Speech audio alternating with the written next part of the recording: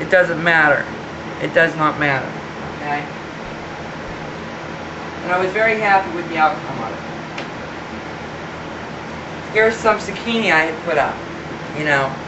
And actually this is buttered zucchini. Just like I would make pickles. So the fruits of my labor is paying off.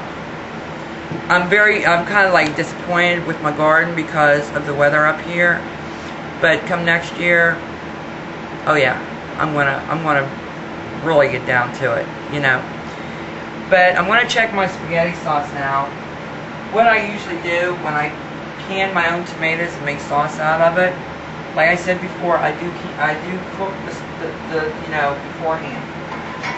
I would say, oh, does that smell good? Alright. I would say that my sauce is done. Okay? Oh yeah. Everything looks... And there'll be further cooking methods when I go ahead and put them in the pack, you know, cold pack them.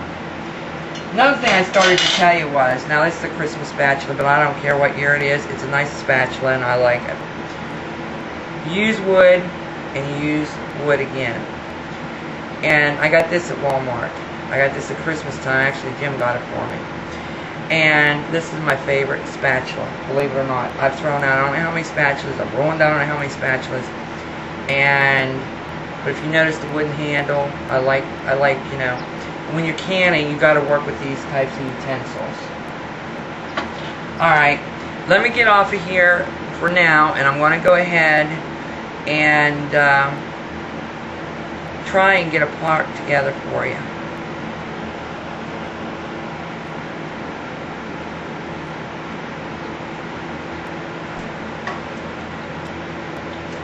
Okay, I got my cold packer here, and what I'm going to do is fill it up with water. And of course here's the rack, and of course you have the edges on it, which means that, you know, to leave it up where you're going to be putting your jars into. But what I need to do before that is, I need to go ahead and sterilize the jars.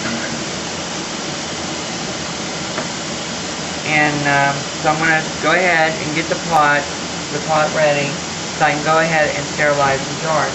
Now I have my lids already on, and I'm going to start the process now of boiling them.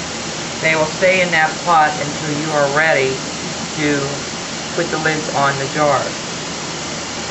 Also too, I have a kit that is to take the jars out of the cold pack.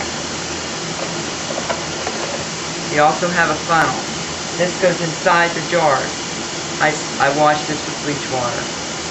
I will be washing it with bleach water. Right now I'm waiting for this pot to fill up.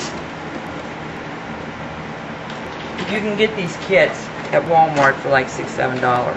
And what comes with it is you put this down into the jar so the air, to relieve the jar of the air before you cap it. This is a magnetic little doodad. You put it in the pot where your lids are at. Instead of handling them, the magnet will catch them, and you can just put them right there on top of your jars.